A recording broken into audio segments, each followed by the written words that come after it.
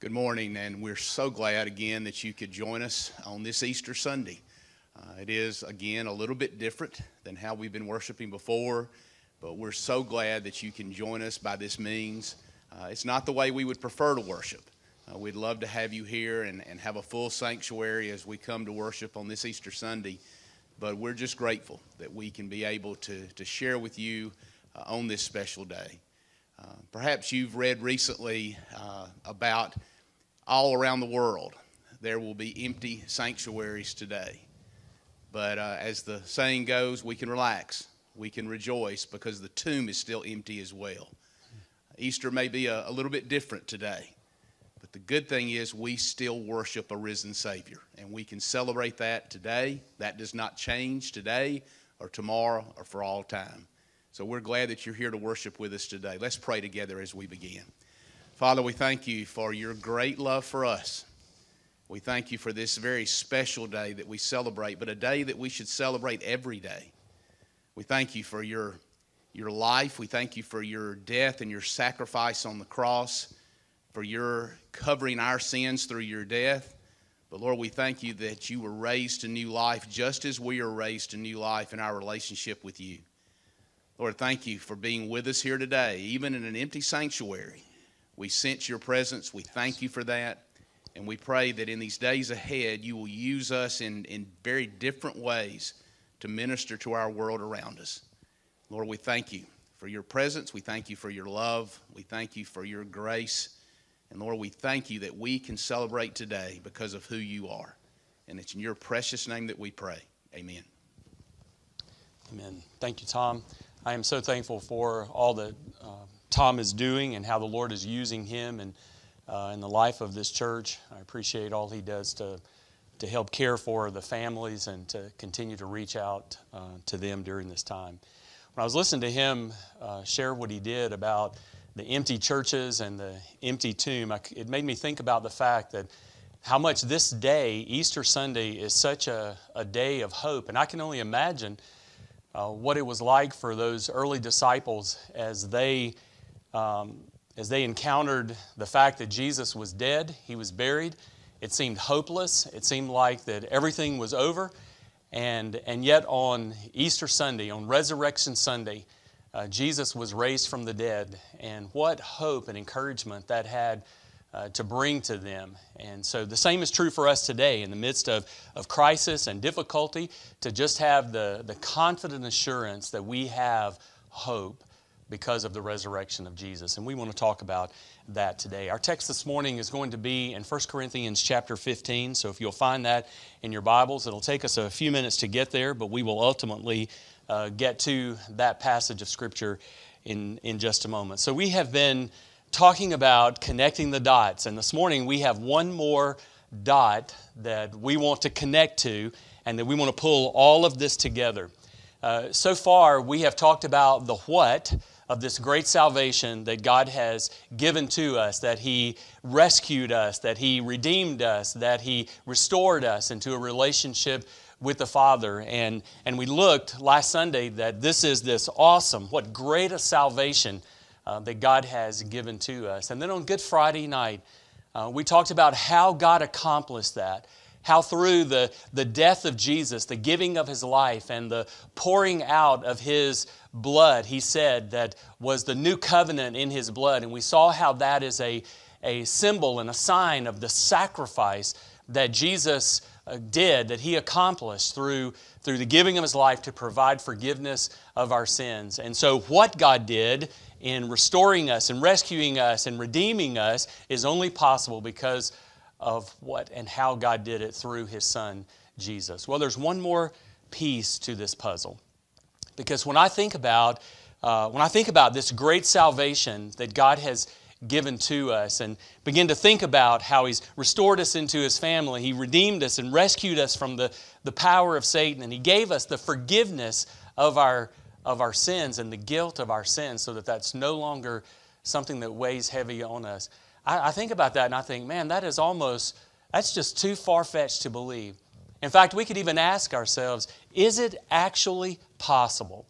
And if it is possible, how can I be certain of that? How can I actually know that what God has said that He has done through His Son Jesus, how is it possible that that could happen, and how can we have certainty about that? Well, that's the last dot.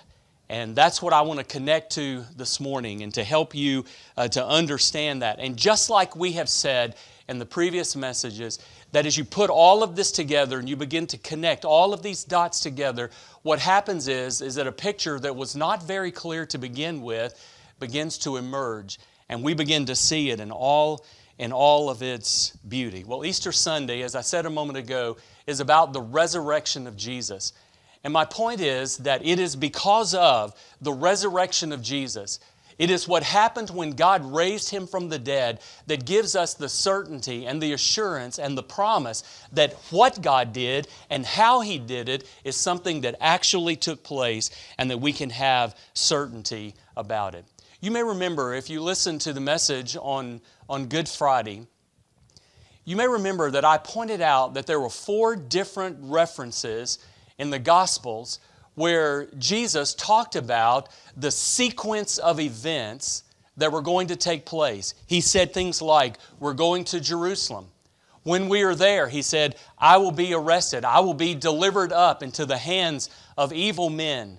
They will deliver me over to the Gentiles, He said, who will mock me, who will flog me, who will ultimately crucify me and kill me. And in all 4 of those passages that scattered throughout at different points of time in Jesus' life, scattered throughout the Gospel of Matthew, what you find is that the very last of the sequence that Jesus said was that He said every time, with the exception of Matthew 26 verse 2, every time He said to them, they will kill me, I will be crucified, but I will be raised from the dead.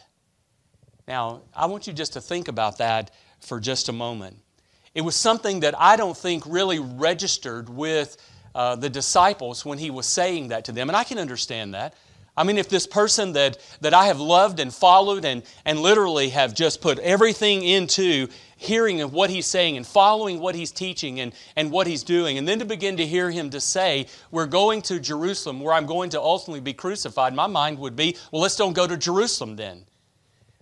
Because I want you to avoid that. I don't want you to die. But what they didn't realize is that the purpose and the plan of what God had in that had to be accomplished. And so I can only imagine that what they heard, the main thing that they heard was that He's going to be crucified and the cruel death that He would ultimately die because of that. And they totally missed the very last statement.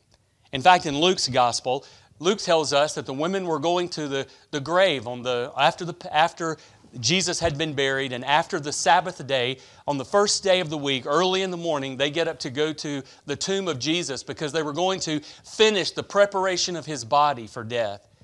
And as they're walking, Luke says they are discussing, well, who's going to roll the stone away? Who's going to move it out of the way? Well, when they arrive at the tomb, what they find is that the stone has already been rolled away. And when they look inside, Jesus is not there, and there are 2 angels that appear to them, and the angel says to them, why are you seeking the living among the dead? He is not here, they said. He has risen. He said, just like He told you. In other words, they were saying, just like He had said to you all of those other times, that He was going to be raised from the dead, it was like, don't you remember that? Don't you remember what He said? And for whatever reason, it did not register with them. Well, it's this last detail where Jesus said in that sequence of events that He would be raised from the dead. It is this last detail that gives us the significance and the certainty and the assurance that what God did in this great salvation that He spoke of, that we looked at in Colossians chapter 1, this great salvation, that what God did in that and how He did it through Jesus is an actual fact and a certainty and something that we can be assured of. In other words, because of the resurrection of Jesus from the dead, it indicates that His sacrifice was sufficient and acceptable by God. And it tells us then that what happened was that forgiveness is possible. That's what we saw in the Good Friday service. That forgiveness is possible, And because forgiveness is possible, then we have been rescued from the authority of darkness and the power of Satan, and we have been restored into a relationship with God, and we have been qualified to share in the inheritance with the saints in light. And what that does for us is just telling us that what God did through Jesus, that the resurrection is the assurance that every bit of that was actually so. And so what I want to do this morning is, I want to use several passages. Ultimately, we're going to get to 1 Corinthians 15. But I want to show you how we can have certainty about the resurrection of Jesus from the dead, because that is the key and the proof and the evidence that everything that God said He would do is what He actually did. And so when I look at 1 Corinthians 15 in just a moment and some other verses, what I find is that there are three specific evidences that are there for us that give us the assurance that we can absolutely know that Jesus was raised from the dead. The first of those is that we have the prophetic word that He would be raised. In fact, Psalm 16, verse 9 through 10 reads like this. The psalmist said, "I have set the Lord continually before me. Because He is at my right hand, I will not be shaken. Therefore my heart is glad, and my glory rejoices. My flesh also will dwell securely. For you will not abandon my soul to Sheol, nor will you allow your Holy One to undergo decay." Now David is writing that, but when you come to Acts chapter 2, and Peter is preaching that first message on the day of Pentecost, which is after Jesus, 50 days after Jesus had been raised from the dead, Peter says this in Acts chapter 2, verse 24 through 27. He says, "But God raised Him up again, putting an end to the agony of death, since it was impossible for Him to be held in its power. For David says of Him," and what Peter is saying is that what David said in Psalm 16, 9 and 10, that David was not actually talking about himself, but rather he was talking about the Messiah, the Savior, ultimately Jesus. In verse 25, Peter said, "For David says of Him, I saw the Lord always in my presence, for He is at my right hand so that I will not be shaken. Therefore my heart was glad, and my tongue praised or exalted. Moreover, my flesh also will live in hope, because you will not abandon my soul to Hades, nor allow your Holy One to undergo decay." And so what Peter is doing on that sermon on the day of Pentecost, when he's talking about the crucifixion of Jesus, and then ultimately it wasn't just about Jesus dying, but he moved from the death of Jesus and he began to talk about the resurrection, and he said, God raised Him from the dead. And Peter, just like we've been doing, Peter is connecting the dots where he is saying that the prophetic word of the Old Testament, one passage in particular in Psalm 16, is a passage that tells us that Jesus ultimately would be raised from the dead. And you say, well, how does that give us assurance? Well, when I think about all of the other passages in the Old Testament that talk about the coming of Jesus, where He would be born, how He would live, what He would do, and about His death, and all of those things came to pass, all of those prophetic words were fulfilled, then what that tells me is, why can't I believe this prophetic word? Why isn't this word true? And absolutely it is.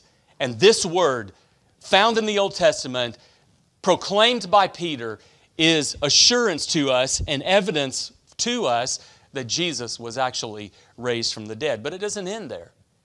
The second evidence is that you have Jesus' own word that He would be raised from the dead. I mentioned to you just earlier that more than 3 times Jesus talked about His death, and then He immediately followed it by saying, "And I will be raised from the dead."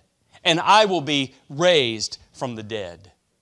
And so when I think about all of those sequences of events, from being arrested, from being beaten, from being mocked, from being crucified, everything that was given in that sequence of events, every bit of that happened just like Jesus said that it would. My conclusion is, so why wouldn't I then take what He said about His being raised from the dead as true as well. You have His Word on it. He didn't lie. It wasn't made up. It wasn't make-believe. It was actually what happened, and you have His very Word on it. And that just gives me assurance. I see so many connections like that. I remember a few Christmases ago reading the Christmas story and hearing the angels as they talked about the prophetic word of the birth of the Messiah, the birth of the Savior of Jesus. And then the angel said to the shepherds, and you will find the baby wrapped in swaddling clothes and lying in a manger. It was a word that had never been prophesied in the Old Testament. And when the shepherds got to where they found the baby Jesus, they found Him just like the angels had said that they would.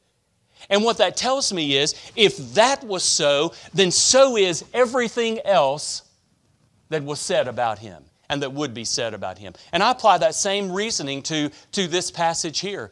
If everything else that was said, that Jesus said would happen to Him, if that happened, then I can be assured that His being raised from the dead is something that actually, truthfully happened as well. And therefore it is evidence to us. But it didn't stop there. It was not only the prophetic word that we have on it, not only the word of Jesus, what He said about it, but you also have the eyewitnesses who said that they saw Jesus raised from the dead. Listen to these words in Matthew chapter 27, beginning in verse 1. It says, "Now after the Sabbath, as it began to dawn toward the first day of the week, Mary Magdalene and the other Mary came to look at the grave. And behold, a severe earthquake had occurred, for an angel of the Lord descended from heaven and came and rolled away the stone and sat upon it. And His appearance was like lightning, and His clothing as white as snow. The guards shook for fear of Him and became like dead men. The angel said to the women, 'Do not be afraid, for I know that you are looking for Jesus who has been crucified. He is not here, for He has risen, just as He said. Come, see the place where He was lying. And go quickly and tell His disciples that He has risen from the dead. And behold, He is going ahead of you into Galilee. There you will see Him. Behold, I have told you.' And they left the tomb quickly with fear and great joy and ran to report it to the disciples."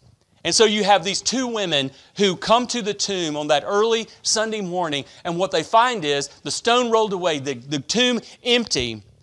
And they go and they begin to report what had happened. In Luke's Gospel, in Luke chapter 24, Luke tells about the occasion of two disciples on the road to Emmaus who had an encounter with Jesus. Didn't even realize it was Jesus that had joined them on this journey. But then they ultimately recognized who He was and saw Him for who He was as the risen Messiah. But look at 1 Corinthians 15. Because there we have one of the most thorough accounts of the eyewitness accounts of Jesus being raised from the dead. It wasn't just the women. It wasn't just the two disciples. Listen to what Paul said beginning in chapter 15 and verse 4. Let's start there. It says, "And that He was buried, and that He was raised on the third day according to the Scriptures, and that He appeared to Cephas," that is Peter, "then to the 12. After that, He appeared to more than 500 brethren at one time, most of whom remain until now, but some have fallen asleep," that is, that they have died. "And then He appeared to James," and if you read the Gospels, James was not present on that Sunday night when Jesus appeared in that upper room to the most of the disciples, but He appeared to them again, and James was present later. And so James sort of had his own personal encounter with Jesus, the risen Jesus. And then verse 8, Paul said, "And last of all, as one untimely born, He appeared to me also." And so what you have is that you have not only just a couple of women who said, "We saw Him alive," and not just two disciples on the road to Emmaus, but you have Peter and James, and you have the apostles, and you have, as Paul said in 1 Corinthians 15, you have at one time more than 500 people at one time who saw the risen Christ. He was raised from the dead. And then Paul said, as one untimely born, he said, "I myself have encountered Him. I have seen the risen Christ." And so it's not only the prophetic word that gives us evidence that Jesus was raised from the dead, and it's not only Jesus' own words himself that he would be raised from the dead, but you have actual individuals who saw him, who talked with him, who touched him, who actually saw him alive. Now the significance of that is, and you see it here in 1 Corinthians 15, is that Paul is saying that all of this assurance about the resurrection of Jesus, and particularly the eyewitnesses, Paul is building a case that the resurrection of Jesus is the reason that we have hope, the reason that we have assurance, and that we have certainty that everything that God said He did in salvation through Jesus Christ, that every bit of that we can be certain of. And it all hinges on this one event in the life of Jesus, and that is His resurrection. And so think about this with me for just a minute. When I look at, and I didn't read it, but if you begin in verse 3 of 1 Corinthians 15, Paul says, I delivered to you what was given to me. And then in verse 3 he says that Christ died for our sins according to the Scriptures, and that He was buried, and that He was raised the third day. That sounds just like, with few exceptions, that sounds just like the sequence of events that Jesus gave in the Gospels. But Paul added one more detail. It wasn't just that He was arrested and beaten and crucified and mocked and all of those things and buried and raised the third day. Paul added one more detail. He said, and He appeared. And so everything that he said here, according to Scripture, according to the purpose and the plan of God that He would do through His Son Jesus. In fact, there's in Acts chapter 2 and verse 23, when Peter is preaching that sermon, when he talks about the crucifixion of Jesus, he does not say that it was evil men who delivered Jesus up to be crucified. In fact, in Acts 2:23, Peter says it was God who, according to His own predetermined plan, delivered up His Son, His only Son, to be crucified, to be the sacrifice for the sin of mankind, that there might be forgiveness. And so every bit of it is according to Scripture and according to the purpose of plan of God. And what Paul is saying is that with the resurrection of Jesus, what you have is the certainty, the absolute proof that what God did through Jesus is actually what He accomplished. Now, when I look at what Paul begins to do in this 1 Corinthians passage, what I realize is that Paul is giving us two reasons that about the significance of the resurrection and the appearing of Jesus. Let me show you that within this text. The first reason is this: the fact that people saw Jesus alive verifies that He was raised from the dead. It wasn't something that was made up. It was something that was testified to by, according to Paul, by over 500 people at one time. In fact, you may be aware that in a court of law, that a matter is confirmed on the testimony of 2 or 3 witnesses. And so if you had 2 or 3 people who said, yes, this is true, then that is the confirmation of that word, of that testimony, of the witness of those individuals. Well, what Paul's doing here is that Paul is saying it wasn't just 1 or 2. It was well over 500 people who are verifying that they have seen the crucified, resurrected Jesus, that they have actually seen Him alive. And what Paul is saying is, how do I know that it's certain? Well, he's in that group that testified, but he said it is verified on the testimony of all of these witnesses who actually have seen Him alive, and not just seen Him alive, but that He has appeared to. Now, in the context here, in 1 Corinthians 15, what Paul is doing is that there were some within the church at Corinth who was saying there is no resurrection of the dead. And Paul is like, wait a minute, you need to be careful about what you're saying, Because if you were saying that there is no resurrection of the dead, then what you are saying is that Jesus himself was not resurrected either. And he'll go on in just a minute and say, and if Jesus was not resurrected, then you need to consider what all the implications are of that. Well, so what he's doing is he's saying, I want you to understand that all of these witnesses have given testimony to the fact that Jesus has been raised from the dead. Well, look at 1 Corinthians 15.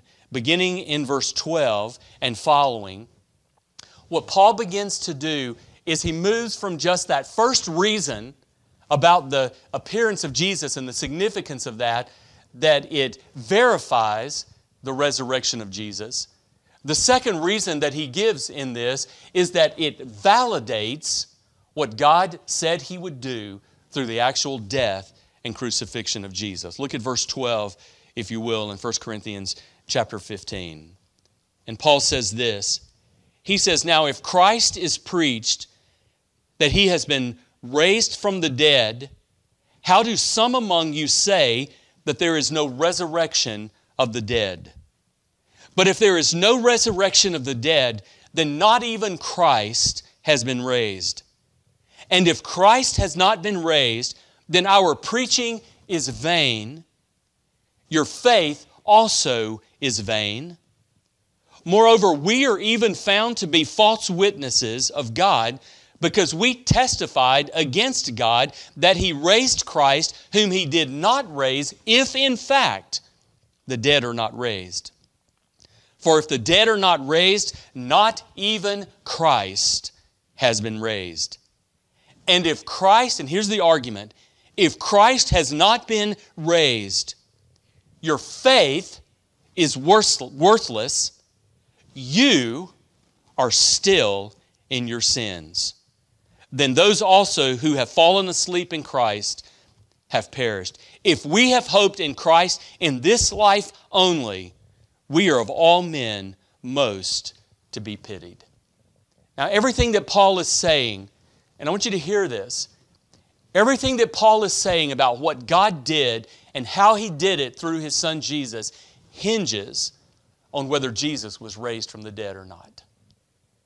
And so Paul, as he's dealing with those who were saying there is no resurrection, what he is in fact doing is that he is laying a foundation for us that helps us have certainty, because he's going to say, no, Christ has been raised from the dead. How do we know? It's verified by over 500 witnesses. What's the significance of that? Why is that so important? Because it validates, it is proof that what God said that he would do, he would actually accomplish. And he would do it through his son, Jesus. Now, obviously, Paul, in verses 12 and following, is arguing from the negative. And so he is building his case by saying, if Christ has not been raised, then this is what you can be assured of. This is what you can know. First, he says that our preaching is in vain. Your faith is in vain. He said, we are actually found to be liars because we are proclaiming that Jesus was raised from the dead when in fact he was not raised if the dead are not raised. And then he said this, if Christ has not been raised, he said, your faith is worthless and you are still in your sins. Now I want you to think about that for just a moment. Because this is Paul's reasoning, and this is where we put the dots together. Because if you remember in Colossians chapter 1, where he listed this great work of salvation that God has done, the very last thing he said was that in his beloved Son we have redemption, the forgiveness of our sins. When we talked about how he accomplished that, Jesus said on the night that he instituted the Lord's Supper with his disciples, and he took the cup and he said, drink it. He said, this is the new covenant in my blood, which is poured out, which is sacrificed for many, for the forgiveness of sins. And the way that we know that what Jesus did through his death actually was what God wanted to accomplish on our behalf in the forgiveness of our sins and everything else that is in this great salvation, it is only validated and verified as Jesus is raised from the dead. And so the implication is this: if Jesus had not been raised from the dead, then we would still be in our sins. And if we are still in our sins, do you know what that means? It means that we have never been. There is no being rescued from the domain and the power of Satan. There is no being transferred to the kingdom of His beloved Son. And there is no being qualified to share in an inheritance if we have never been forgiven of our sin. But Paul goes on. In 1 Corinthians 15, verse 20, he says, "But now Christ has been raised from the dead, the first fruits of those who are asleep." And what Paul is saying is, it isn't that there is no resurrection. It isn't that Christ was not raised. He says He absolutely was raised from the dead. Over 500 people verify that. And what that ultimately means is it validates the fact that what God did through the death of His Son was an actual reality. It actually is true. And we have certainty on it because of the resurrection of the dead. That Jesus' death paid the penalty of our sin, took the guilt of our sin upon Himself, that we might be forgiven. And the very fact that God raised Him from the dead proves that the sacrifice of Jesus for the sin of mankind, the atoning sacrifice of Jesus for man's sin was sufficient to take care of our sin. And God raised Him from the dead as evidence and proof that that was actually what took place. In fact, Paul said it this in Romans chapter 4, verse 25. He said, He was delivered up because of our transgressions, because of our sins. Meaning, He was crucified. He was placed on the cross. He died that cruel death on the cross, taking the judgment of God upon Himself. He was delivered up for our transgressions. And then he said this, Romans 4:25, and He was raised again for our justification. In other words, He was raised proving that what He did in being delivered up was sufficient. And the end result is that God is now able to justify us. You remember that word? It's a word that Sunday a week ago, when we talked about this great salvation, I made reference to 1 Corinthians chapter 6, verses 9 through 11, where Paul said, you know the unrighteous are not going to inherit the kingdom of God. And then he listed all these different kinds of sin and unrighteousness. And then you come to verse 11, where he says, and such were some of you. How is it that we no longer are considered unrighteous? How is it that our sin is forgiven, that God has removed our sin as far as the east is from the west, and He remembers them no more? How is that possible? Well, what Paul said in 1 Corinthians 6, verse 11, he says, that's what you were, but you were washed. Meaning that this filth of sin is cleansed. We have been washed. And he says, you have been sanctified. Because your sin has been washed away, you have been declared holy.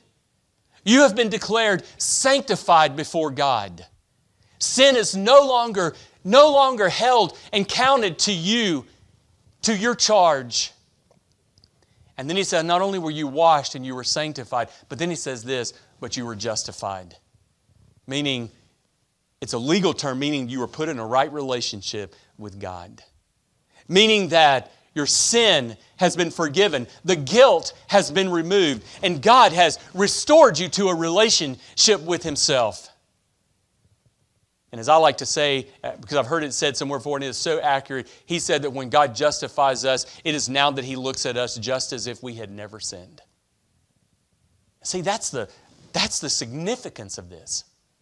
And so He was delivered up for our transgressions, and He was raised again for our justification, that we might be put in a right relationship with God. And do you know what that means? Connect the dots. What it means is, just by fact that Jesus was raised from the dead, it means that we can be redeemed, the guilt of our sin forgiven. It means that we are rescued, that we have been delivered from the domain and the authority and the power of sin and Satan and darkness, and we have been transferred to the kingdom of His beloved Son.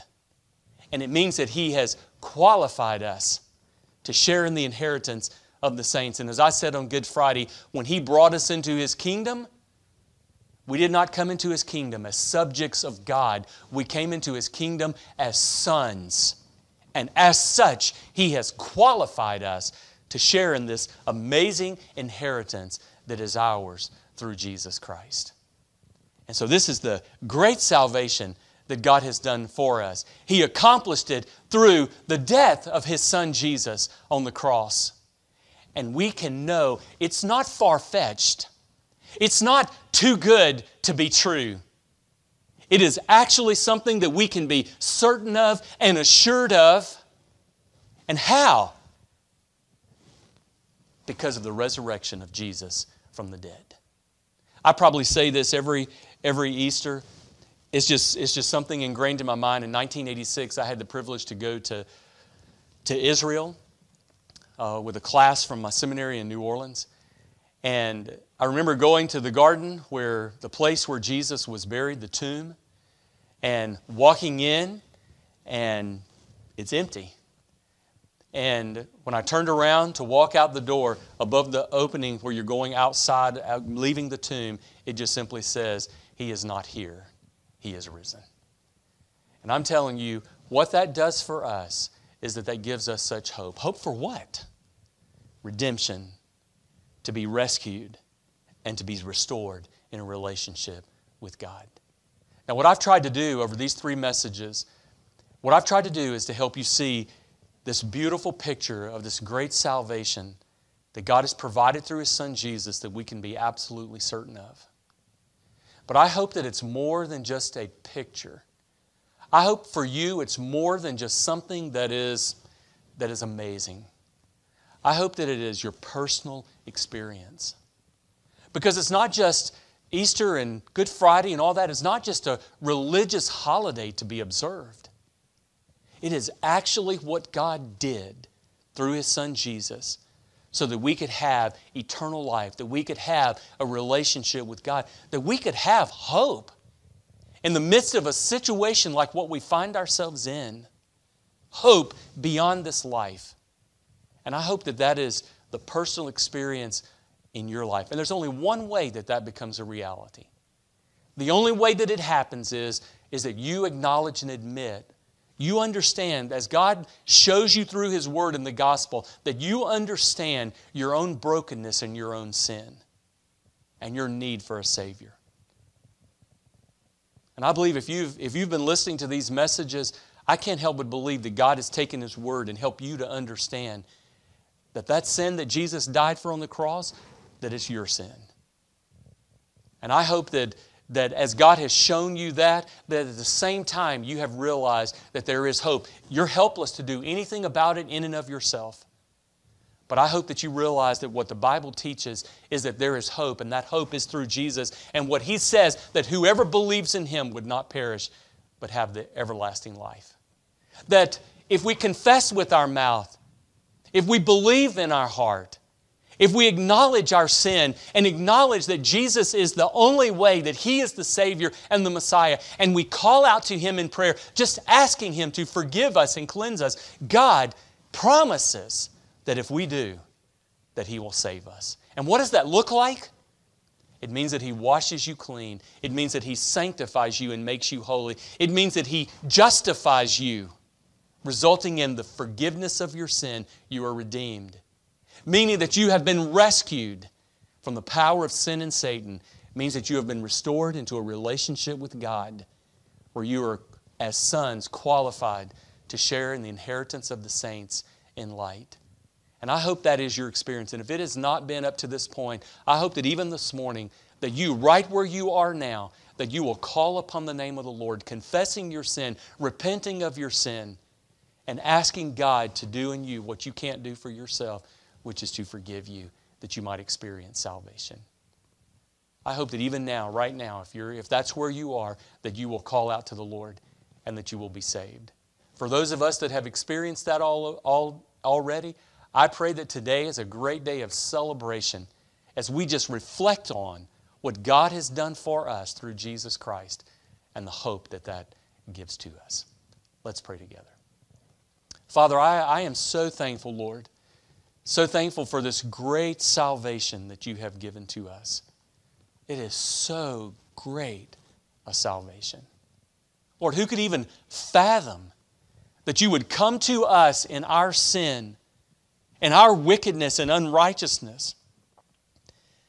That, Lord, you would come to us and love us so much that you would take that which is most precious to you in your one and only Son. And Lord, you would give Him to hang on a cross and take the wrath and the judgment of a holy God on sin, that He would take it upon Himself, and He had no sin, and that He would take that upon Himself and die in our place under the judgment and the condemnation of God. And Lord, you would accept His sacrifice for sin as sufficient, and you would raise Him from the dead to prove that. And Lord, then you would make it possible that anyone who calls upon the name of the Lord, that whoever believes in Him would not perish but have everlasting life. Lord, thank you so much for that so great a salvation. Lord, I know that there are people watching this right now that have never trusted in you as their Lord and Savior. And I pray that even right now, Lord, that you would help them to see their need and to call upon the name of the Lord in faith and repentance. And God, that you would save them as you have promised. I pray, Father, they would do that now. And Lord, you would do the work that only you can do. Lord, I just praise you. I praise you, Father, for the good news of hope through Jesus Christ. And I pray, Lord, that as believers in this world, regardless of what goes on around us, what is unchanging is the hope that we have through Jesus Christ, is the help from the powerful Holy Spirit within us. And I pray, Father, that as your witnesses in this world, God, that we would be that witness to this great salvation, that others can know it as well. And may it be to your honor and to your glory. We ask this in Jesus' name. Amen.